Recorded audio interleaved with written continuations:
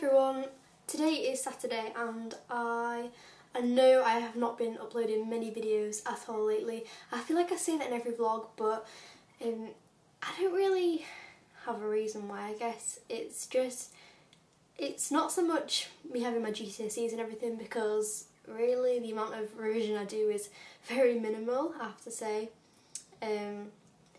But it's really just school in general taking up time. So like, well, I'll be at school for maybe 6 hours a day, and that kind of annoys me because there's so much I want to do.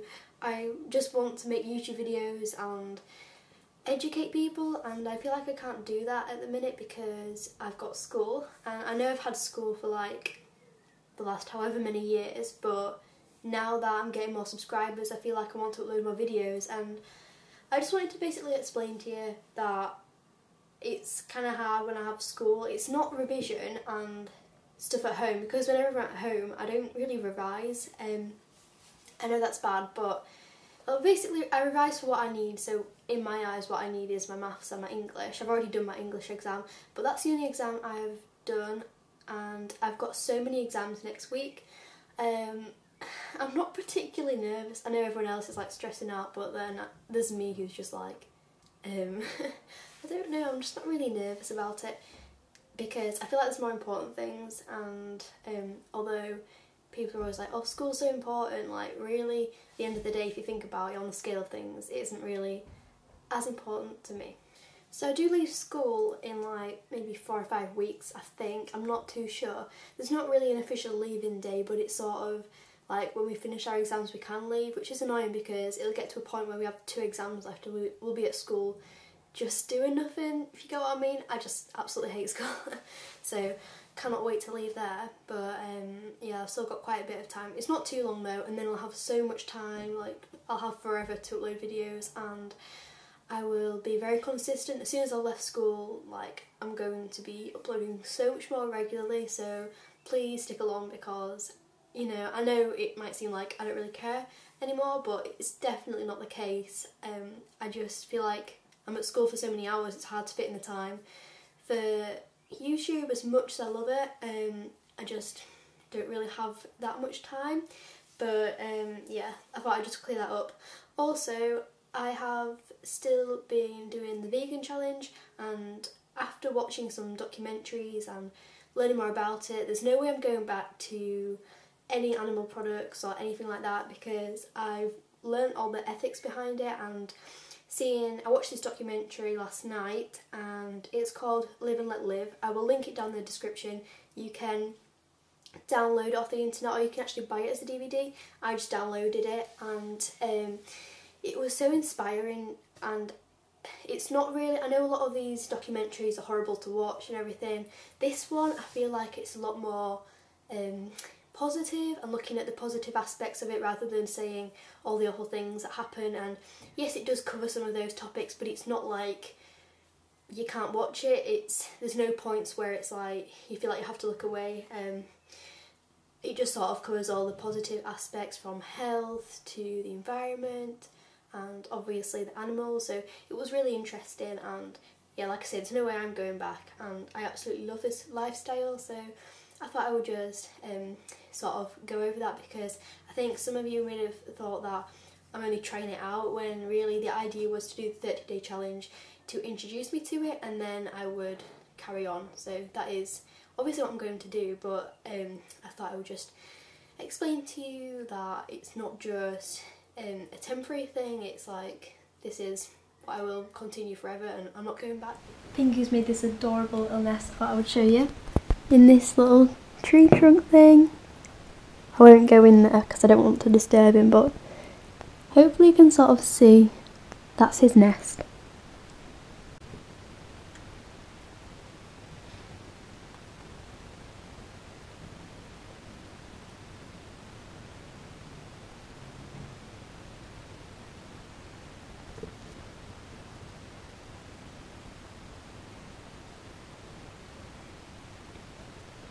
Look at Pingu, how cute. So this is his new setup. He's got this whole area of loads of logs and things, which he loves to climb up on. And he's so adorable. So he's got all of this here. I switched his wheel back to the large wheel because the other one was a bit small for him and he prefers this one anyway. So that's an overview. I'm going to feed him now. So I'm basically just, every day I just sort of make up this mix of different seeds and things you can see in there. Can you smell that food? So it's mainly just bird seed, then I get some grass seed as well.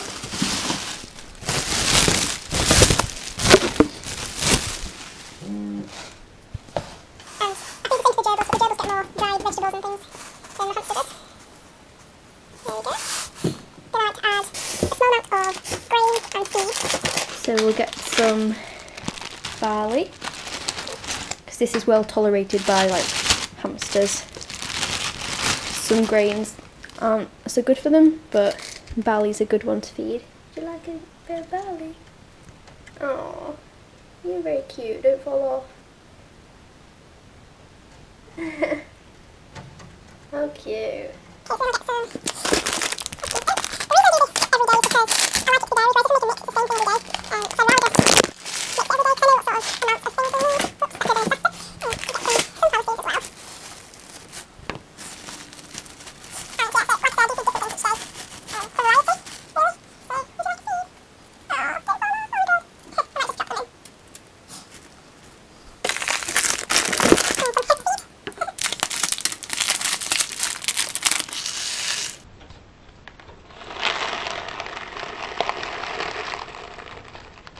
So like I say, I do feed the gerbils and the hamster this mix, but the gerbils do get some more things like dried carrot and pea flakes and those types of things because my hamster is a hybrid, so more prone to diabetes.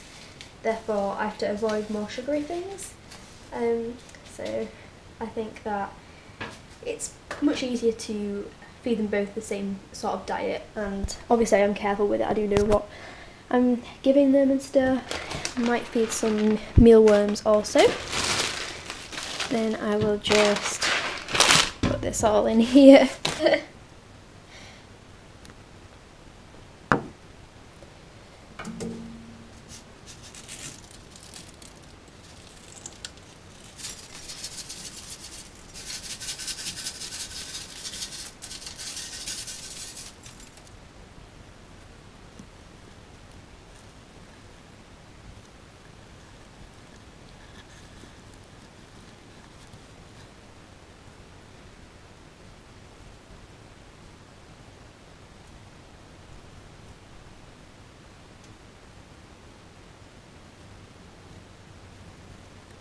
So all the pets are doing okay.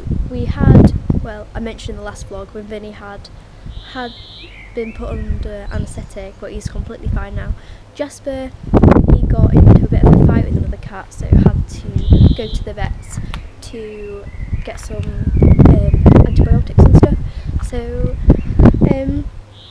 they're both okay now though. And then there's Mabel. So obviously you may know that she did get ill at one point and she basically stopped eating and everything. Now a few days ago the exact same thing happened, so I'm wondering if there's some underlying problem. She's absolutely fine now, but we found out she did have a liquid bloat, which can be really serious in guinea pigs. So we picked her up and you could hear it sloshing, a bit like a hot water bottle. So we knew something was definitely not right there. I looked up in my book, realised it was very serious, a lot more serious than I thought. So somehow it's managed to clear. I don't know how, I have no idea. We did treat her ourselves, just because we can't trust the vets anymore. We've had so many guinea pigs who have passed away because of incorrect treatment and diagnosis. Since we've started treating our guinea pigs, they've recovered from the problem. I'm not saying it'll work this time. We need to find out the underlying cause, though, why she keeps getting digestive problems, which may require a vet trip to a better vet. But things like emergencies, we have to treat ourselves because there's no local vets that can actually treat guinea pigs. So they're just, no one really knows. I'm also thinking of taking up this course to get more qualified. So I know how to treat guinea pigs myself, and also maybe help other local vets, maybe, I don't know, we'll see how that works out. But you can see her now, she's completely fine. She just looks so much healthier again. Oh, I've got some massive updates with the rabbits. I completely forgot about this. Let's go in and show you. So we had a problem where, oh, I'm not going to be able to get in. We had a, oh, look at your cute little face. We had a problem where the rabbits, well, Piper, because you know Piper's always the naughty one, she started digging and we had no mesh underneath because we didn't think it was possible to mesh this. We've got loads of roots from plants and stuff underneath and we didn't think we'd be able to mesh the bottom. So then we found out that Piper had been doing some digging. Oh, she went down behind that hydrangea and started digging. So that was not good. How sweet is she? So yeah, I noticed that, well, my mum noticed that she dug a tunnel and we had to act really fast because well, obviously we could shut them in there for the day, but we didn't want them to be in because the weather forecast was really good for the next few days. So what we had to do was, well, my mum got some mesh and meshed the whole of the underneath. I don't want to dig too far down, like, because it's kind of wet and gross, but it's completely meshed now, the whole of the bottom, and they've now got a digging box, which I think they may have used. You can see there's a bit dug out there, and this is just like a plant box thing. They might come in if we're lucky. You're gonna come up here? She might do in a minute. There's a shell in there. Look at that. You want to come up? It's really nice and sunny in here. They do get nice morning sunshine. Come on then, sweetie. Oh, it's so cute when she does that. She's so lovely and really friendly. Like, I never imagined I could just like pet them like that. It's quite amazing. Piper's in. She might start digging if we're lucky. She's decided to eat my Crocs. I know what you're thinking, socks and Crocs, very attractive. They're definitely good footwear for animals though, you know. You don't want to wear nice shoes when you're walking around in all the poop and stuff. I really like that log. You're gnawing on it. We've also got some stepping stones here, really to discourage them from digging. Seems to have worked so far.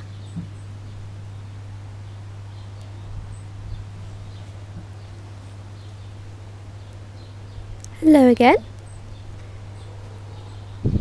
This is the problem every single time I want to go out. There's a bunny in the way, and you know how quickly they can run out and jump and stuff, so I've got to be so careful.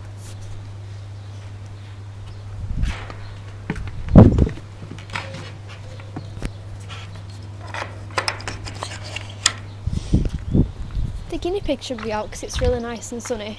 We might have to shade it if it gets too hot. We've got this tarpaulin, I think it is, and we can just shade it when it gets too hot, but at the minute I think it's okay. Oh, sunbathing. Oh.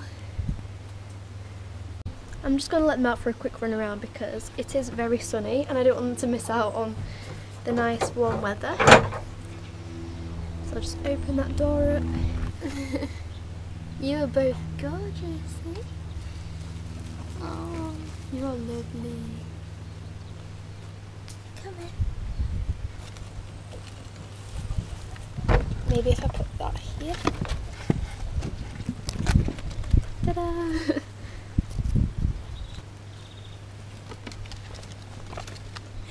When one of them goes, they'll come following. How sweet.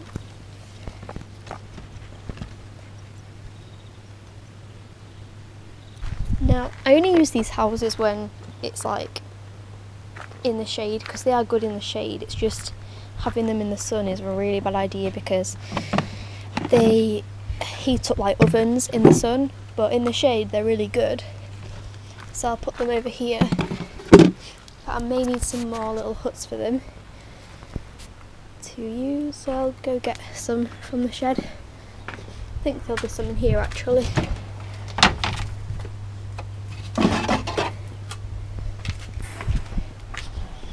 Have to cover this plant up so they don't eat.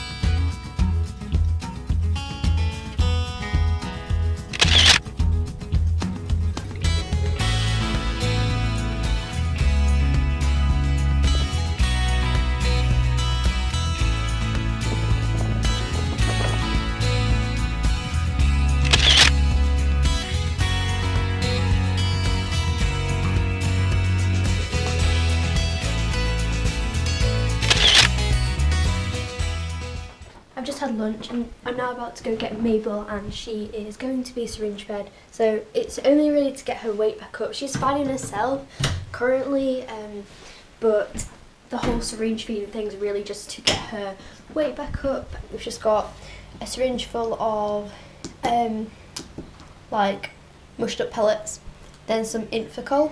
I'm just going to go get her then. I've got Mabel here. It was very hard to catch her because she kept running away, and she's really fast when she wants to be. So I'm just going to get her out and then give her the food. So Mabel is used to having the food now. Sometimes she's a bit reluctant to have it, but well, she's got her nail stuck. But after a few minutes she normally starts to take it without much trouble. So let's see if she can take this down. Good girl. I think I need some kitchen roll here in case it dribbles everywhere.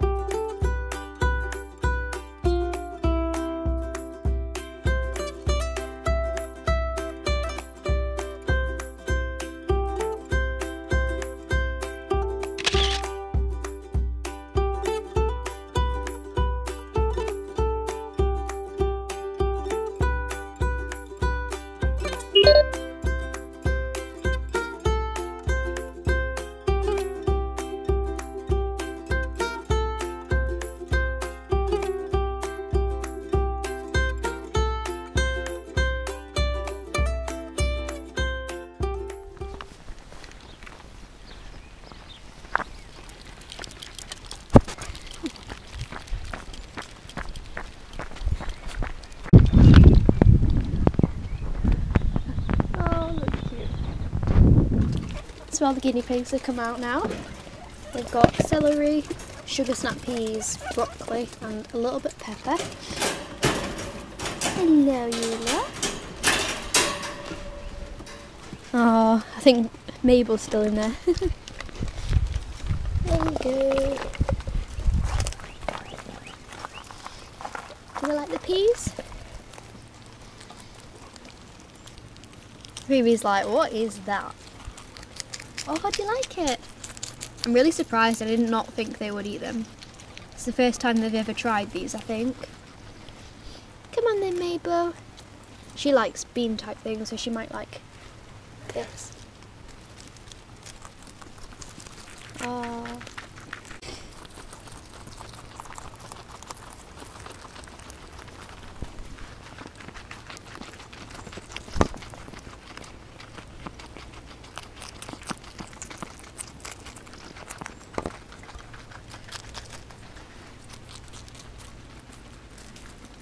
Was always out here, even when all the others have gone. She just likes to stay out here. She's got no fear at all. Hello, you. Here is what I've got for my tea. I've just got some pizza without any cheese on, and then some chips, which look really good. So yeah, I'm now going to look through this video, which is today's vlog, and then edit it. So hopefully you enjoyed this video, and I will see you guys next time. Bye!